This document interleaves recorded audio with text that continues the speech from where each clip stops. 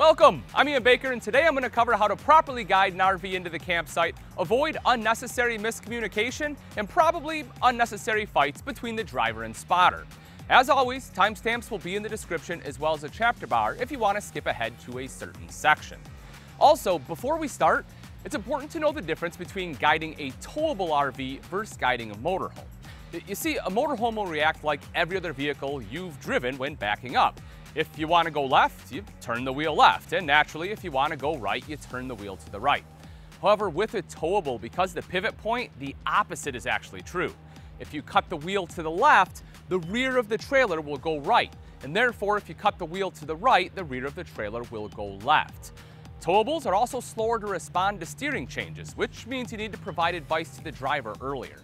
Also with a towable, it is sometimes easier to straighten out and attempt to back up again rather than risking jackknifing your trailer.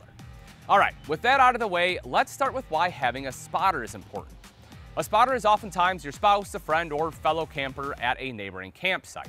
However, sometimes people with the best intentions try to help and end up doing more harm than good. Kinda like this guy. Hey, I got you! You see, without a spotter, you risk running into obstacles, denting your RV, or damaging critical components like your AC unit because you couldn't see overhanging branches or other unforgiving items in your way. But your spotter needs to know how to guide smartly. Keep coming!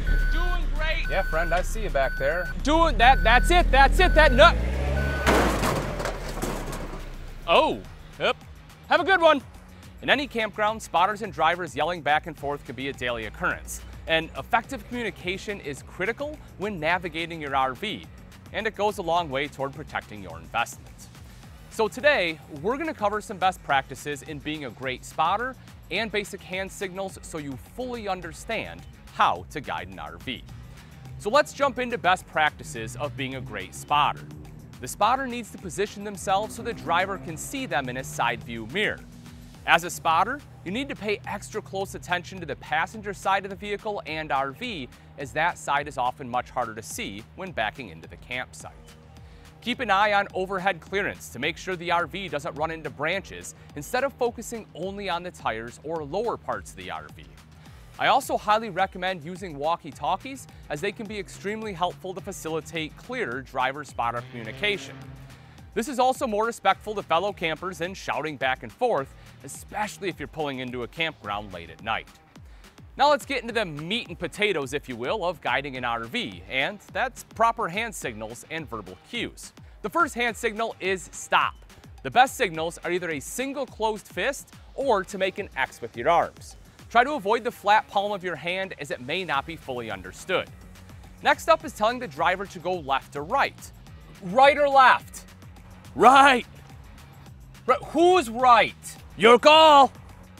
That's not helpful. You're upset. Go with what you feel, dude. That's not helpful. The proper signal here is simply pointing your arms straight out to one side or the other, signaling which direction the RV needs to go.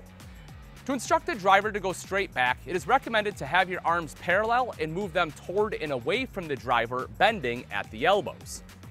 When getting close to the final trailer destination, it's important to signal to the driver the distance they have to go. You're doing great, bro. You got like 12 feet. 12 feet? There's no way. To do this, simply hold your arms up, bent at the elbow, and move your hands closer together as they get much closer, representing how much further they need to back up. If the driver is coming in hot and going a little too fast, you'll want to bend your arms at the elbows, and with your palms downward, have your hand motion downward. This is to signify the driver needs to slow down. This can be especially helpful if you're guiding a new driver or if the driver starts to become frustrated and is making hasty maneuvers. Another extremely useful signal to use if you're experienced at backing up a trailer is to tell the driver when to cut the wheel to the left and right. For most people that are new to backing up a trailer, knowing when to cut the wheel, how far to turn it, and for how long is the hardest part of backing up. If you're able to walk someone through that process, chances are you'll be a legend in their eyes. To signal this motion, make circles with your index finger to the left or to the right, depending on which direction they need to cut the wheel. Lastly, some best practices of verbal cues. First, give distances, even if they're approximate. If you say about 5 feet left is always more helpful than a simple, keep coming. If the driver cannot hear you, be sure to use your hands to represent distances. Be sure to consider the driver's left and right instead of your own. And lastly, ask the driver to stop and hold if you're unsure about clearance. And there you have it, folks, the basics of properly guiding an RV. If you found this video helpful or you simply enjoyed watching, please be sure to hit the like button. Also, if you know someone who could use this video, like your, say, beautiful, wonderful, lovely spouse, then be sure to give it a share. And if you want to see more content like this, then subscribe to the channel and turn on notifications so you can be one of the first to see when new videos are dropped. Thanks again for watching, folks. I'm Ian Baker, and until next time, we'll see you later.